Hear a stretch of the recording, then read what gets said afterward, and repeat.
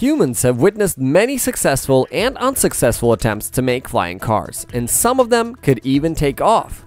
The significant development in this sector made people even believe that cars would be able to fly by the 21st century. But there have been a lot of barriers that stopped this dream from becoming a reality.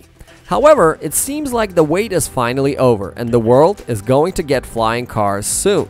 The Aerospace Industries Association and Deloitte Insights estimate that the air mobility business might be worth $115 billion, so 0.5% of US GDP in 2035, according to joint research conducted in January 2021. Some manufacturers have successfully portrayed their prototypes and completed test flights in recent years.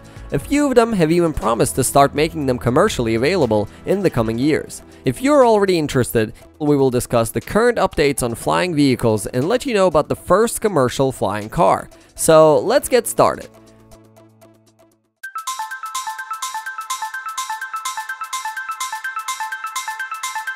Flying cars has a very long history. In fact, ever since the first car was manufactured, man has fantasized about transporting it to the skies.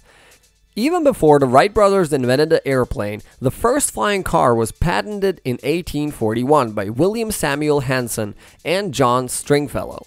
However, they have never been able to make a functional version of the car. The first ever roadable winged automobile to lift off the ground was the Autoplane, made in 1917 by Glenn Hammond Curtis. The two-seat AC-35 Autogyro flying vehicle was another early effort, which could take off and land in 52 meters or 173 feet of space. When the rotors were folded back, the vehicle could provide power to the rear wheels and reach a top speed of 25 miles or 40 kilometers per hour. The Aerocar, which flew for the first time in December 1949, is known as the world's first practical flying car. This two-seater roadable aircraft could fly at a maximum speed of 177 kilometers or 110 miles per hour and had an on-road top speed of 96.56 kilometers or 60 miles per hour and a range of 300 miles. It was even approved by the Civil Aviation Authority.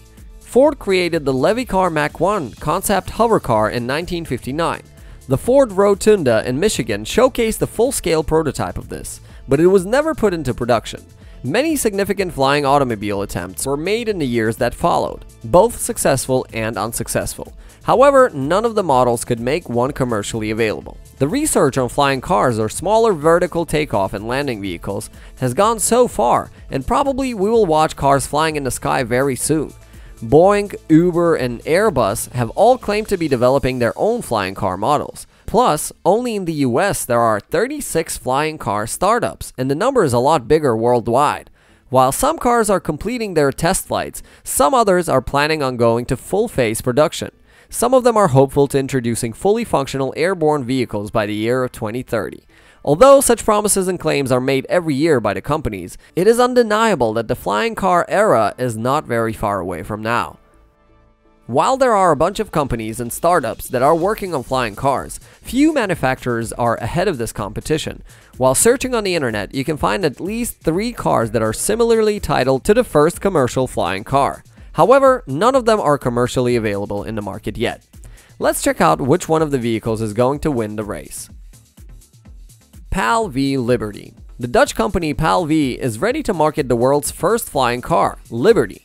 It's called Personal Air and Land Vehicle, and that's exactly what it is. It's a hybrid of a carver and a gyrocopter to be exact. The vehicle made its first flight in 2012, ahead of the competition. The two models of PAL V Liberty are equipped with a rotor and propeller. On the ground, the propeller and rotor are kept folded and power is sent to the wheels. This allows the vehicle to travel as a 3-wheeled car, making takeoff and landing more convenient. In February of 2017, PAL V began its marketing campaign with the public unveiling of the PAL V Liberty and made the announcement of sales of the first commercial flying automobile. The production model debuted in public on March 6, 2018 at the Geneva Motor Show in Switzerland.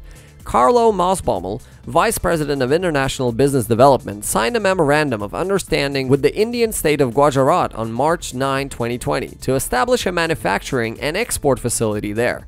In 2021, the company planned to ship PAL-V from India to the United States, the Netherlands, and the United Kingdom, among others. As of March 2022, the PAL-V Liberty has acquired European road admission for road use and reached an agreement with the European Aviation Safety Agency on the flying certification basis.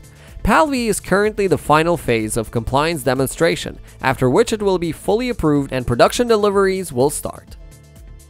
Aeromobile the Flying Car was inspired by the mythical winged horse Pegasus. It is a high-end vehicle that is equally adept on the road as in the air. It combines cutting-edge automotive and aerospace design and engineering, innovative materials, high-end functionality, and flawless aesthetics.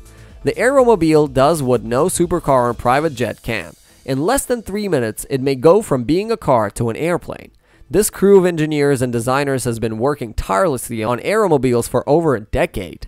It has experience working with top automakers like BMW, Aston Martin, McLaren, Mercedes-Benz F1, and Ferrari F1, and aerospace leaders Lockheed Martin, Rolls-Royce, Airbus, and Diamond Aircraft, among others. As of September 2020, live test flights of Aeromobile's latest iteration are in an advanced stage. To date, over 10,000 hours of simulated and real-world flight testing have gone into the development of Aeromobile's most recent version. With 2 people aboard, the Aeromobile has a claimed range of 600 miles on land and 460 miles above the ground. Moreover, it can achieve a top speed of 160 km per hour on road and 260 km per hour while cruising in the sky. It also features a ballistic recovery parachute system for the entire vehicle, an integral carbon fiber structure, and autonomous flight via current autopilot technology for the safety of the driver. The business promises that the product will be available for pre-order soon, with a delivery date in 2024. The Klein Vision Aircar is a 2-seater flying car that was made in Slovakia. In January 2022, it was approved as a type of airplane. Aircar is designed by Professor Stefan Klein, a former maker of Aeromobile. After working for Aeromobile for 3 decades, he left the company to work on a new idea called the Aircar, and he and Anton Zajac started Klein Vision. The car is designed in a way that the aerodynamic fuselage provides sufficient space for passengers while also contributing to improved lift characteristics during the flight. The retractable wings, foldable tail surfaces, and parachute deployment system are examples of advanced technologies. As with traditional aircraft, the folding tail surfaces contribute to improved longitudinal stability and takeoff characteristics. In the automobile mode, the retractable tail folds into a smaller size. Since October 2019, the Aircar prototype has been undergoing rigorous ground and flight tests in the experimental category. In June 2021, the prototype Aircar flew between the airports in Nitra and Bratislava, which is about 35 miles away. After a run of 300 meters, the prototype takes off at about 75 miles or 120 kilometers per hour. The average speed of a plane in the air is set to be 170 kilometers per hour. One of the main problems is that flying automobile would require an apparently incompatible combination of 2 separate technologies. While a car can stay on the road because its weight is distributed in such a way that it creates a downward force, an aircraft would be unable to operate with such an arrangement. For this reason, designers and engineers must come up with a flying car automobile that can swiftly modify its structure and weight, depending on the consumer's preferred method of transportation. Moreover, a flying car is a highly sophisticated piece of technology, and present automobile assembly lines are unsuitable for mass manufacture of lightweight roadable aircraft. New assembly lines and specialized machinery are required for the efficient production of flying cars. The current infrastructure of cities is not suitable to adopt flying cars that need runways or have big side wings that fold up.